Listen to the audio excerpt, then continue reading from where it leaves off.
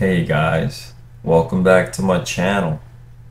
So I'm just chilling at the kitchen table today and I wanted to make a quick, simple video for you all.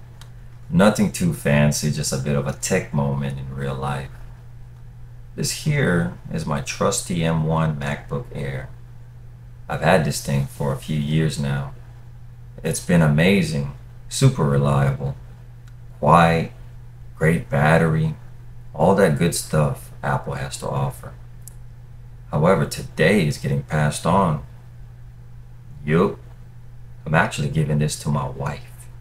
She's been using an older machine, and I figured it's time she got a solid upgrade. So before I hand it over to her, I want to walk you guys through how I reset it to factory settings. Super helpful if you're planning to sell or give away your Mac.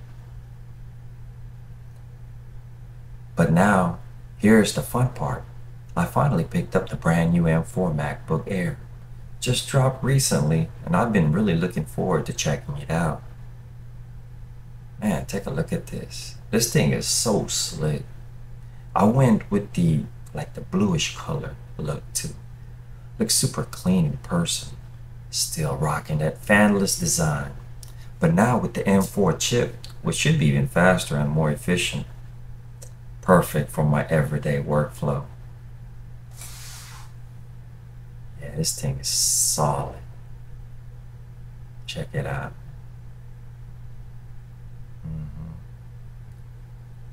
Looks like on the right side we have the headphone jacks. Same way that it had on the M1 MacBook Air. And on the left side there's two Thunderbolt, I think Thunderbolt 4 USB-C connectors, so it's a lot faster, and you have your charging little spot there for your charging cable, which is a good thing. It allows you to free up more spaces for you to plug stuff in, and here it is, the charging cable that came with your MacBook Air. And your power surge allows you to plug in an additional USB-C to charge as well. This type of box that came with it looks nice, similar to the MacBook M1. Came with, of course, the little sticker, stuff like that. Let's see what specs I went with. I went with the 24 gigabyte memory, 512 gigabyte storage. It's a little bit of an upgrade from the base model. I figured, I wish I had the 15-inch, but couldn't afford that. It was a little too much. Anyway,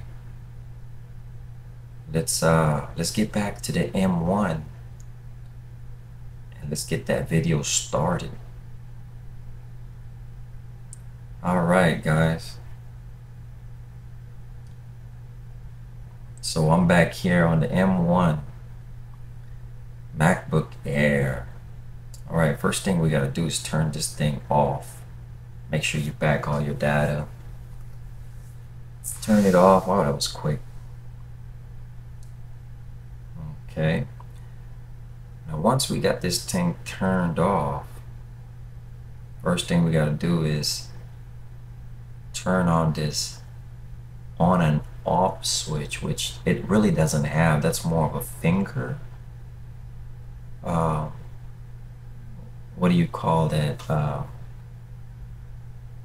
fingerprint. So you keep it pressed and you'll see some instruction on screen, but just hold it and keep it pressed until you see this screen here that's gonna come up, and then you can let go. This screen here, you can let go. And we're gonna go and click on the right side and click that, and you should see the Apple logo, and just kind of wait and watch it, and it should go and take you to the Mac OS recovery page or something like that.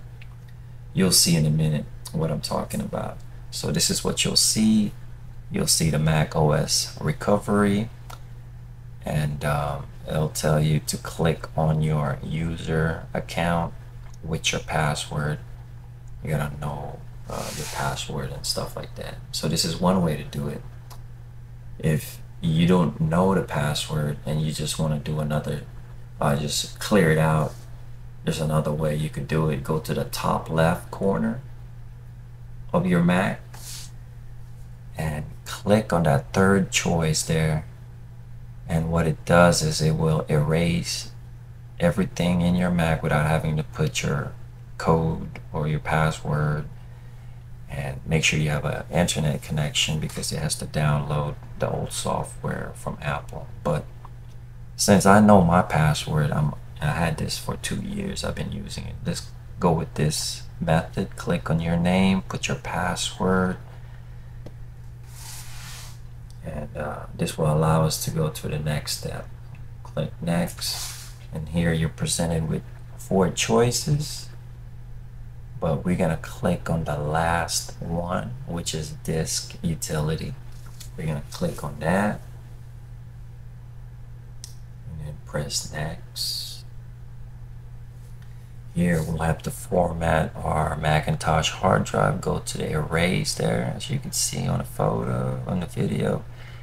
We're gonna keep it Macintosh HD, and then we'll select the first selection. On the first selection there, APFS, I believe. And then we'll go to next. It's gonna tell you, are you sure you really want to delete this? Yes. Are you really sure? Because all the data will be lost. And you just, if you're ready, you click on erase. Yeah, you click on that button there to proceed, and you'll see the Mac working and erasing your hard drive and trying to reset everything. And we'll just wait for a few minutes here. I don't know if it's even gonna take that long, but we'll see. Looks like it's working. It should be done here shortly. Here it is. It looks like it's done. Let's see what screen will pop up. The Apple logo. And after that, you should see another Apple logo. I was expecting something else. Okay, here it is. Might take a few minutes.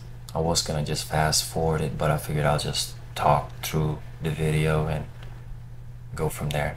Alright, so it's telling us to activate the Mac, and then make sure you have internet connection, whether it's via Wi-Fi or Ethernet cable, and you should be good from here. When you do hook it up to the Ethernet cable,